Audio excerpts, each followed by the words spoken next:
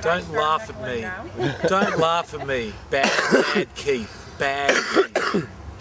We're out here. You got a cold or something? Oh yeah, Silicon Valley.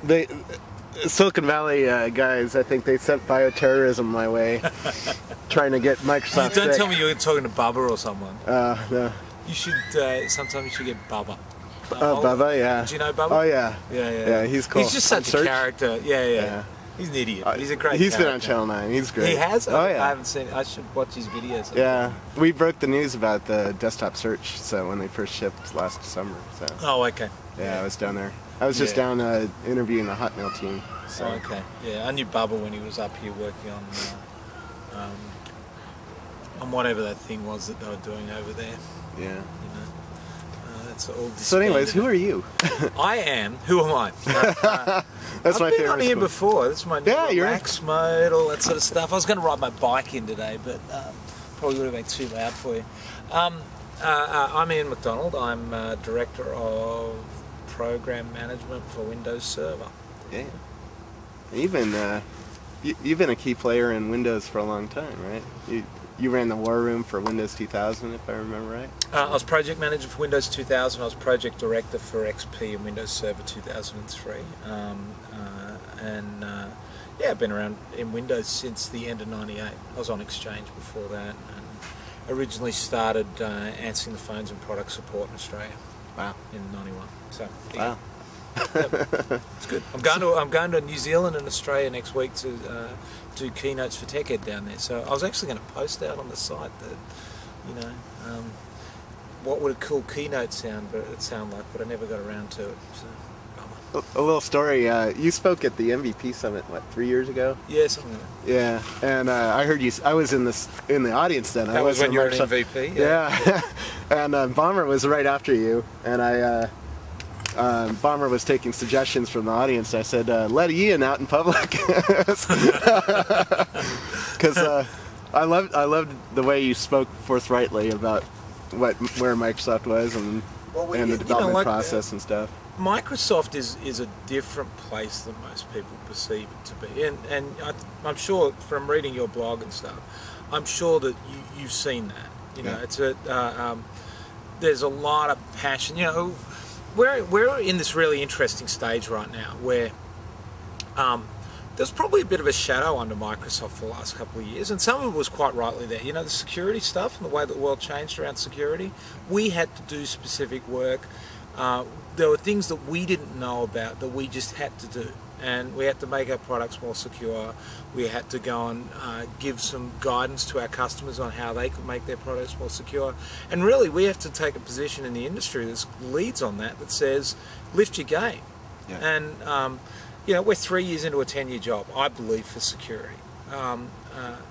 And you know, so we're not complete at all. There's not going to. I know think there's a point where we can say that we're going to have 100% secure stuff coming out, but we can go and, you know, do a lot of things. We get over that sort of harm. A number of other things, you know, both the economy or other things that are going on in the world mean that, you know, it's kind of wasn't the most uptime. But we're at the end of a cycle now where we've got a lot of great stuff coming out. Yeah. And when we spoke a year ago, I talked about the things that I thought that we were doing that were super interesting in the next couple of years. And a bunch of that stuff's coming out, you know, between Yukon, next version of Visual Studio, what I think we're doing in Windows Server with R2 is super interesting. Next year with the like Avalon, Windows Presentation Foundation. Yeah, I haven't got those names in my head. But you know, into next year where we go and get Vista out, and then we get Avalon, the Presentation Foundation. I actually think the other thing that's the real surpriser and is going to be the real sneak up on people is Indigo. Yeah. And because I really believe that we've got to go through a generational shift around the way that applications speak to each other, and you've got to get to this more reliable and simpler point to be able to get in there. But with all this stuff coming down the line, and Longhorn Server, don't let me not say Longhorn Server. Now, is it still Longhorn Server or is it Windows Vista Server? It's Longhorn Server. I'm asking a loaded question there. We have not decided naming, but all I can say is that we're in the server business and we're not very good at being all that inventive about naming. Yeah. And Vista, while it's a good name for what the client wants to do, it's a consumer thing. Server business, you don't want to go on. You want people to be thinking, oh, I've got a server and I'm serious. Yeah. So name, and trust me, the things that I don't understand at Microsoft, licensing, I have no idea. I've never been able to understand that. And naming is, I worked on the first version of Exchange Server, and it was version 4. It's weird. Yeah. Yeah. It's just weirdness. I'm sure that everybody thinks that we're weird around that sort of stuff. Yeah, everybody, even internally, thinks. Yeah. But the cool thing is that we go through this. We've gone through, I think, a bit of a downtime, and I think that we're going up into a time where we're going back on the offensive about what we're doing, what we're releasing. We've got a lot of great products coming out, and when you go and look at the ways you can put this stuff together and the interactions between, some of the stuff that they're building in Office and some of the applications that are sitting out there, and what developers are able to do with the platform, and the simplicity in making things that we've got.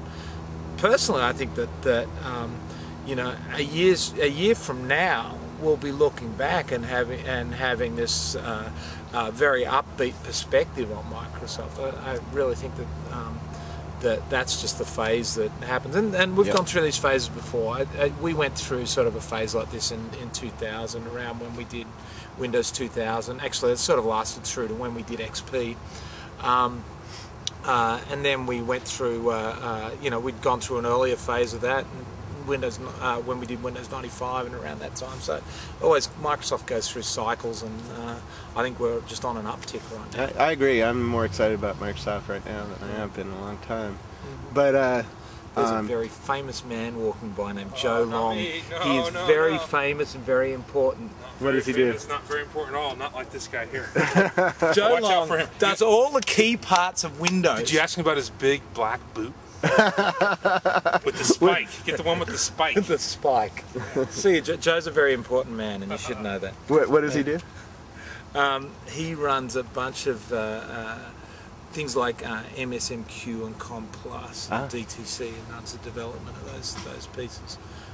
So he's in what is our connected systems division, or our new connected systems division, and he's a key contributor to doing a bunch of that sort of underneath the covers stuff. Yeah. Infrastructure. Yeah. So, real important stuff. I was just down in Silicon Valley with a bunch of 20-year-olds at a bar camp, a little geek camp down there. Yeah. And I noticed that they're innovating on the web mostly, which means servers, right? Yep. It's not on our server. So how do we win back those guys? What's cool about R2 that's going to get their attention? Well, actually, I think that R2 is not exactly that play. I think that Visual Studio and SQL, and the sorts of things you're able to do around that, and what's our Ajax toolkit doing? Atlas.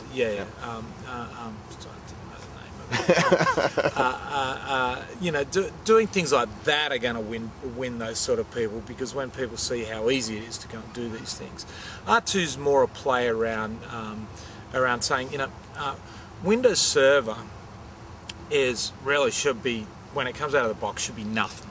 Okay, and then you go and put a role on it. You go and put, you say it's a file server, or you say it's an Active Directory server, or something like that. A couple of years ago, when I moved over to server, we started looking into how we could do interim updates, because we knew Longhorn Server was a long way out. And so we said, we started with a couple of things that were sort of the premise of it. One was, how can it be incredibly non-disruptive? And that's a weird double negative sort of thing I just said there, but how can we have this stuff come out and not have people go back and go, oh God, I got to go and look at my implementation of Windows Server 2003 when this thing comes out. So we've said what we're doing is we're adding new stuff, or adding stuff to the side of existing roles. Okay. And the cool thing there is that it also says that we can go and do one servicing tree afterwards. So straight Windows Server 2003 can be serviced by the same service pack that will service ones that get R2 out there. And so for corporates and for people who are going to manage a whole bunch of servers and a whole bunch of different things, they don't have to go, this is an R2 box, I've got to service this differently than this straight Windows Server 2003 thing. And because the server business, we learned a lot with Windows 2000, which was an incredibly disruptive release, because Active Directory, go and pull your hair out and learn all this sort of stuff. Yeah. We should be going and just doing incremental stuff in the server business. We should be going back and focusing on not disrupting, not going and affecting people's current installation. But hell, if we can give them good stuff in the middle there, if they go and do a deployment of Longhorn Server and a year and a half, 2 years after we go and release Longhorn Server, a bunch of new functionality comes through, after they've gone and done their deployment and all that sort of stuff, they start getting some stuff for free that they can roll out on top of it. So we really think that the model is really nice around this. And the first release of R2 was all about doing the model the right way. So that's, that was the key for me on that. There's a couple of great things that we're doing in this. Sorry. You mentioned that R2 starts with nothing. Isn't that a complete change from Windows 2000 Server? Yeah, it's a complete Windows change. 2000 Server used to come with a web browser and come with... Windows Server 2003 should come with nothing installed by default. Windows 2000, we learnt a lot of lessons about, like my classic one is, we turn this thing on, internet printing. Okay, now I ask you, how many of you have actually ever used that? I'd love to have a chat thing that goes after that to find someone who actually has used internet printing, because we released Windows 2000 August that year. We had a security vulnerability, affected every freaking system that was out there. In the time since then, I've asked nearly every customer I've met with, do you use internet printing? And I found one customer over that time. That was Arthur Anderson, and they've gone away now. There's no real customers out there for this thing. But really, Windows 2000 showed up this sort of 1999 mentality. Oh, it's the internet. You've got to drink the Kool-Aid and get everything going for the internet developer. And it was wrong. Nobody used a bunch of these features. We should have had them turned off and told the developer to turn them on when they needed them. So yeah, we learned things. It was silly mistakes that we learned from. So when you start up a R2 server, what are you going to see? Are you going to see a console? Yeah, you're going to say what you're going to see is, if you're installing it on that box, or if you're the first thing you're going to see is the thing that goes and says what roles do you want to put on it, what functionality you want to put on it, and then you'll also be given, there's a wizard that will come up and show you what ports you want to have open and all that sort of stuff. Just the same as what we did with Windows Server 2003 SP1. It's the same sort of idea. It should be conceptually going along the same way. Yeah. The server is changing too, because, I'm thinking back to 95. My business used to have one server. Right. For the web. And now I know some kids with 50, 500. I mean, my friends who run Hot or Not have 500 servers in their data farm, or hundreds. I'm not sure what the exact number is. Like hell, I get to leave early today because I'm going home to get my new server for home. So I'm like, yeah. And I'm running 2 servers in my house. Bob, my boss, runs 11 servers in his house, but he's a freak. Obviously, the conference services don't like you because they're coming to run over your filming thing.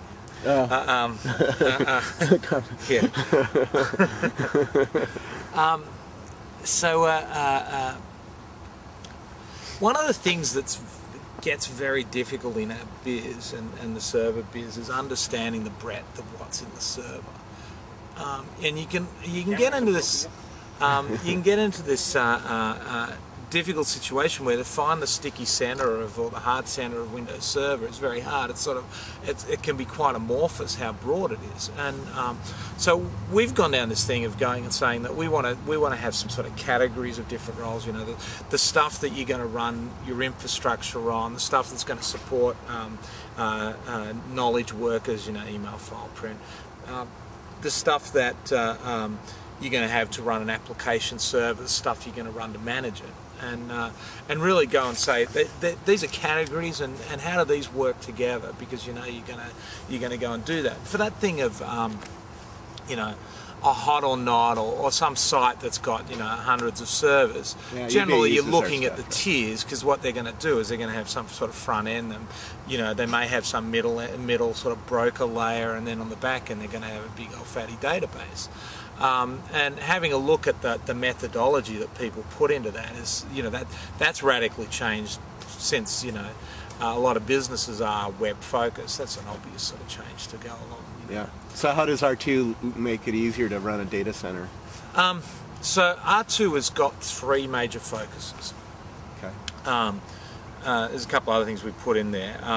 It's not really a data center focus, like running a data center or a focus sort of thing. There are some things in there that go and do it. We've got great support for running branches, and in the past we didn't do I think a very good job of running branches, where something's over a remote link, low bandwidth out there, we could end up being very chatty, and we've removed a lot of ways of going and having the system be really chatty over that link. Like, a lot of people have requirements now where they've got to go and move files in from a remote location into a central location every night, do backups to deal with whatever level of compliance or whatever crap that they're going to deal with these days. In the past, if I change one word in a big Word file, I'm going to shove the whole Word file across, 3 meg, whatever. Now we've got remote differential compression, so what's going to happen is just the word and the pointers around it are going to be shoved across. And we've seen for people who are doing this sort of deal, we've definitely seen that their replication traffic is cut down significantly, 85%, stuff like that. So one is really going and focusing on that branch thing. There's also some other things we're putting in there, some management pieces, so you don't have to go and send someone out to a remote location, some stuff we can go and touch the hardware out of the OS, some things that do better management of printing and having a look at the ways that you shove stuff across the wire. The second one is really doing web single sign-on. This is ADFS. I don't know how much you've spoken to people about ADFS. Nope, not much. Active Directory Federation Services. That's my phone making noises. Which is really a way that you can enable a site or another organisation to be able to federate with your organisation, and basically you get this sort of token exchange. But for us, we're able to go and set up different sites where in the past we would have had to have logged on to a specific ID out there. We could just go and use our Microsoft ID to go and march straight through to it. I'd love for Channel 9 or MSDN to go and do that, because I can never remember my MSDN ID, and I've always got to go and ask for a new password, and my Channel 9 ID. Yeah. I've got to go and ask for a new password all the time. So I want you guys to use ADFS, because then we can just have tie our identities back to our Microsoft thing, and I never have to sign on again. It'll be cool. I'll talk to Charles about that. Yeah, it'll be cool. It'll be cool. You'll be a showcase for us. Yeah. The third area is going and simplify. The third area of R2 is going and simplifying a bunch of stuff around storage. Creating a SAN today is a freaking nightmare. Creating a SAN? Creating a SAN. Anybody who's created a SAN knows it's a nightmare. We simplify doing that. We've got some things in there because we simplify that if it's a Windows box or it's a Windows storage server. We've got a set of APIs in there that we're essentially for backup, but we're able to use them for creating a SAN and creating sort of the small size or small end of SANs, 3 through 15 terabyte sort of SANs. We do some other things like, we've got real NFS support in there in the box for the first time. We've got quotas built into the system, and real quotas, so you can go and look at the thing and go, I don't want MP3s or JPEGs on this file server, lock those sort of things out, and here's the limit that people have got, things like that. So, right. So really, it is kind of mostly focused on corporates. Yep. And it's focused on giving them new sort of extra functionality over Windows Server 2003. Right. Part of it's also proving that we can actually do an update without having to go and make you throw everything out beforehand. Yep. And we also get into this thing of being kind of regular, Windows Server 2003 got released in 2003. Yep. R2 goes out in 2005. Longhorn Server goes out in 2007. We're every 2 years, and I don't expect anybody's going to believe us until until we get the third one. But we get this really regular sort of thing going, which is great. Yeah, that's one of our big aims. What other things do people care about servers? Manageability, you touched on a little bit. I mean, we're seeing still people who aren't loading patches and keeping their systems up to date. And so manageability is one of these things on multiple levels where you get problems. I believe everything becomes a management problem after a while, and even if you go and have a look at virtualization, the real things that happen around virtualization is how do you do the manageability of that? How do you handle different ways? And we've talked. Bob did an announcement at somewhere, I think it was TechEd, about what we were doing about virtualization, where our story is. So what is virtualization, and why do we care about that? Well, that's a bit of a loaded question. I know you know the answer. We care about it because it solves a sort of fundamental management problem for a lot of organisations, which is the ability to be able to not tie a process to an actual box. So removing the state of the fact that the state may be tied to a machine because of the way applications are, but you don't actually have to tie it down onto a piece of hardware. Yeah. So that's the real thing that goes and does it, and allows you to be able to go and get into situations where you can maintain a box and not have to come in at 2 in the morning to go and do it. You can do it at 4 in the afternoon because you can move stuff around in your system. So and that's that. This is not new ideas. I worked on mainframes in the 80s, which just shows I'm old and grey. And we were doing stuff like that back then. It's not new. It's just taken a long while for PC systems to actually catch up on that. Yeah. What's the coolest thing in R2? What if you had an MVP walk into this interview, what would you say? What would I show them, or what would I tell them? What would I talk about that's the coolest thing? Frankly, I actually think that ADFS is pretty cool, because I think that when you start talking about identity and being able to go and keep your identity when you're moving between places, you can very quickly see that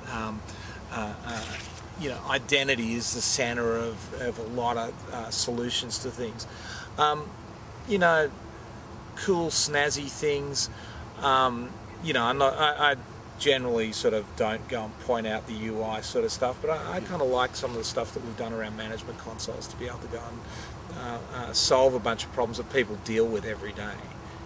That's servers. We're not going to do flash. It's not going to do. Avalon's not going to be loaded on by default. We'll have a way that Avalon can be loaded on server. That'll be because you will have some server-based Avalon apps, and a lot of that is remoting the Avalon stuff. So the stack needs to be there. But it's not going to be the administrator's UI is going to be Avalon enabled. That'll be like, hit me over the head with a brick if we ever do that. You want function. The thing that I think that we know is that we want to get to this place with server where if you're an admin, you can go to any part of the system and basically know your way around. Today, I think there are parts of it that are really sort of cruel between different parts, because you start getting caught into the bowels of, if you go and have a look at a DHCP server, you start getting caught in the bowels of DHCP. That it's probably stuff that you're not going to know what the hell this means. We would like to get to a point where we know that there's sort of a standardized way, and then just go and command line enable to hell all the stuff below that, and just be able to go and say that there's models that you can get in. Hopefully, eventually, it'll be monad enabled everything. Yeah. If a CTO from a Fortune 500 company was here right now, I'll just tell you now. There's the famous Eric Daly. Famous on Channel 9, Eric. There he is. Famous man walking by. We're sitting between the buildings, our buildings, and where the coffee is. So Oh, yeah. that's why coffee stand espresso need. Yes. Yeah. Starbucks powers Microsoft. That's right. That's right. Yeah. For CTOs, So anyways, guys, I'd be talking about bandwidth reduction and Well, branch what if they management. came in here and said, "I'm thinking of going with a competitor's, server"? What would you say to them? You'd be talking about the specific roles. Like I'm probably a little bit of a. People maybe wouldn't really like me saying this sort of thing, but there are sometimes we're not going to do every role perfectly for every customer. And the more important thing for Microsoft to go and do is to be able to go and say, yeah, we can do we do a level of interoperability. There are going to be cases where some people are going to choose QIP for running part of their infrastructure. We should find out why we're short for that customer and what we're not doing right and how we go and do it right in the next version. There are going to be some cases where people are going to choose something because they want to have a sort of more heterogeneous environment, and we don't make the customer's the person who's got to make the decision for themselves. Hopefully we're going to make it easiest, cheapest, easiest to run, cheapest staffing, all that sort of stuff, and we think that we can do that. I personally don't believe that we're competing with, I don't think we're competing with the free world in the Linux discussion. We're competing with other companies that make things for profits, Yeah. Red Hat is a for-profit company. And for them to come out and play the free world card's a little bit, disingenuous, really.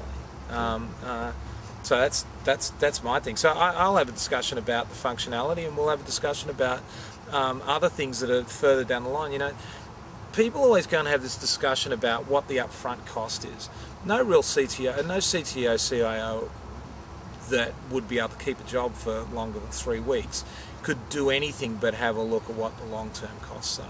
You've got to go and have a look what the costs are through the whole life cycle. The software cost is pretty low compared to the overall management costs, the overall servicing costs. And if you go and look through 4 years and you have a look at, what it's going to cost you to service various disties, there are some things that are going to cost a lot more money. So, we'll have a discussion about actual things. Yep. If it was simple, I don't know, I'd be more important. There you go. Well, one of my interview questions was when I came to Microsoft was how would you get XYZ customer to switch from XYZ operating system to Windows Server? And what was your answer? Buy them.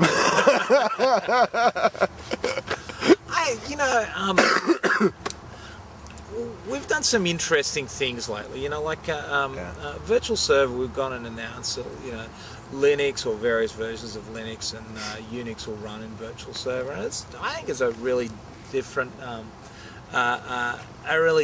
sort of discussion for Microsoft to go and have. Yeah. In fact, it's an incredibly different discussion for Microsoft to have than what we used to have, which is, like they don't exist, all that sort of stuff. And going and saying the level of interoperability we can go and do, and going and looking further down the line where we have, WS standards, WS star stuff, or we go and have a look at what we're doing around identity and, interoperability with things like Liberty and stuff like that, is a really different sort of case than we had before. I think that most of the time, in the past, you'd have discussions about interoperability, and you'd really be having a discussion about, you'd be talking lowest common denominator. Now it's sort of real stuff. Yeah. Yeah. When does R2 come out? R2, we hope is, I meant to say early next year. Okay. We hope it's a little earlier than that. Okay. When it's done. When it's done, when it's right. Come on, I got in trouble years ago. Can I say a bad word on your side? Oh, sure. I'll tell you the story.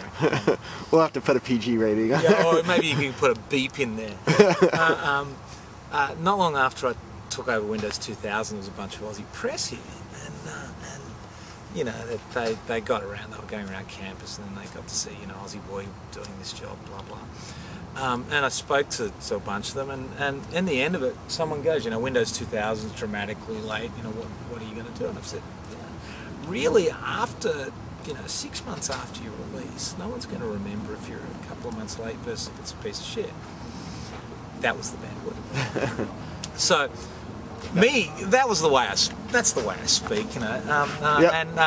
Well, that's why I liked you. so I'm like, oh well, you know, didn't think anything more of it. And I get a phone call from a piece of mail from the person who brought him over. You know, there's going to be this story. You know, they're going to put a picture of you in the Sydney Morning Herald. But, you know, that's where my parents live. So I ring up my mum and I'm like, yeah, there's going to be this article in the Sydney Morning Herald. And she's like, great, you know, the card girls are coming over tomorrow. I'll go and get 5 copies of the paper. So she goes down the road, get this phone call that, you know, in the afternoon here, it's just silence, deathly silence on the end of the phone. And she said, all she could say is, I can't believe you swore in the Sydney Morning Herald. So it just shows you, it doesn't matter where you move in the world, you can never get away from your mum. Oh, yeah. Yeah. Yep. The Australian papers print more words than American words do. Yeah, that's right. Well, I was surprised that he didn't go and change it, because someone else printed the same quote and changed the words. Yeah. I don't know what happens. So, what's your job like now? What are you doing every day? I got pretty involved there for a while with getting Beta 1 out, because, you know, there was probably not as many people around who'd sort of gone through it as much as we would previously, as much as we would have liked. So that was sort of up till July. I was spending a fair amount of time doing that. At the moment, most of my time is Longhorn focused. I've got a great guy on R2 who's doing an awesome job. Who's that? His name's Eric Kidd. And Mark Harris as well, who's a guy that was involved in XPSP2 and I've known for a long while. So both those guys are basically, for me, actually my amount of time on the project has really cut back. And so I'm spending most of my time looking at Longhorn Server and what we're doing there. And now, are you running the war room, or? No, I'm not running the war room. That's someone else's job. That's my old life. That's something, you don't want to do that again? No, but I was going along and I was working with Sven, who's the guy who runs it now. Okay. I've also got a great guy who works for me, Alex Hinrichs, who is the project manager for Longhorn Server. Right. And he runs a bunch of our stuff over here. So, yeah, How do your two jobs compare? The war room job versus what you're doing today? That was all about delivery. The war room job, you know, running that sort of central project management thing, owning that sort of last year, 2 years worth of delivery of a project. This is more about definition and stuff like that. I've got other things too, like I've got to do. Sorry, my phone went. Yeah. Terminal server reports for me, so I spend time working with those guys, and a lot of the time actually it's more important to go and spend time working with the people about their careers than sitting there and fighting about a feature. And so probably most, and there's a great palm that works for them, so, you know, product unit manager. Yep. But you know, probably you know, reality is most of my time I go to meetings and we sit there and we talk about stuff and we make decisions, and hopefully we go and work out that they're done the right way, and we help people move forward, and if they need to get something unblocked, we go and unblock them in whatever way. So you know, it's a little bit of being just the manager sort of dude, and you know, hopefully it's putting energy and getting direction and all that sort of stuff, and helping people be able to sort of see ways of coming together and being able to solve problems that they're hitting. Yep. You know. Yep. Who's the guy who used to run General Electric? Jack Welch. Jack Welch. Yeah. He talked about what makes a great leader, right? And one of his first rules was, I want candor. Mm-hmm. And when I think of candor, I think you. Thank you. Thank you. But what do you look for? I think we had this discussion before. Yeah. I think that when you go and have these sort of discussions about what's good about leadership, I personally believe brutal honesty is the one. I think I said that to you before. Yeah. I think on a personal level, doing what you say you know, which comes back to honesty, but also turning up on time. You know, like I got to say that there is nothing more depressing for a group of people than every time they're meeting with someone in charge, the person is 15 minutes late. And frankly, it's freaking disrespectful. And so I'm just like, I manage my time ridiculously now. You know, I'm like at the end of the month I sit down and look through where I've spent my time and pull levers depending, you know, don't go to some things if it's not there. The other thing is that the thing that actually comes out of that is that your life gets a lot more controlled out of that. You know, you eventually able to go and say, well, I'm not spending 80 hours a week at work anymore. I'm spending, you know, 50 or 60, and that's you know, you start getting to that, your life improves. Yeah, of course. The other side of that is I don't get much control when I go sort of upwards. So you know, sometimes you know, when you got to go and see people up, or you got to do reviews up, you spend time doing different things, or you know, when you're traveling, you don't get as much time to do stuff. But you know, that's part and parcel of the thing. I think that, you know, in the situations where I can control, I think that you know, managing time is the most important one, and that comes down to respect and having respect for people and all that sort of stuff. Yeah. You know. Because I really believe that if you go and combine those two things, where you're actually, you know, you're not only saying you respect them and stuff, you're actually living that sort of stuff up, people will do a lot for you. Yeah. You know, people will work hard. You know, I don't know. I'm sure there's other ways of doing things, but they're the things that I got to do. So it's the little things. Yeah. Showing up is 90% of life. You know. Oh yeah, absolutely. You know, we used to have that with Windows 2000, which was Windows 2000. Frankly, was the worst run project of all time. I got to say that we brought people in. I think we did in 1999. We had 37-day weeks, something like that. Somewhere around there, maybe 32, 33. Which is just the stupidest way to run a project ever. And then in XP we said we're not going to work Sundays, because really we got nothing on Sundays and there was no real use except for killing people's lives. Yeah. And I found we were far more productive in going and doing that. You know, people could come in as individuals and do stuff on Sundays, but we didn't have any sort of infrastructure running. You know, going and making changes like that and saying, you know, having a little bit of downtime, you know, you're going to have a crunch period, you're going to do the big hours sometimes, all that sort of stuff. Yep. But being able to say that, you know, as a regular thing, here are the things you can count on and you expect, makes a lot more sense if you want to build a business that stays around for a long while and keep a bunch of people around for a long while too. Yeah. At least to me. Cool. Yeah. Anything else we should know about server or R2 or? No, but R2 rocks, baby. Yeah. You know, I really think that if we're, you know, at the end of that sort of discussion about R2, I really think that going and having this sort of non-disruptive thing is going to prove out to be the right decision for us to go and do. And, you know, we'll see over time whether people believe us and whether we actually go and live up to our promises. We will live up to our promises, but, you know, going and doing that, I think that's the most important thing that we can go and do for this biz. You know, there'll be things that'll come along and disrupt it, but, you know, then we can react to them. So. Well, thanks a lot. Oh yeah, it's always good.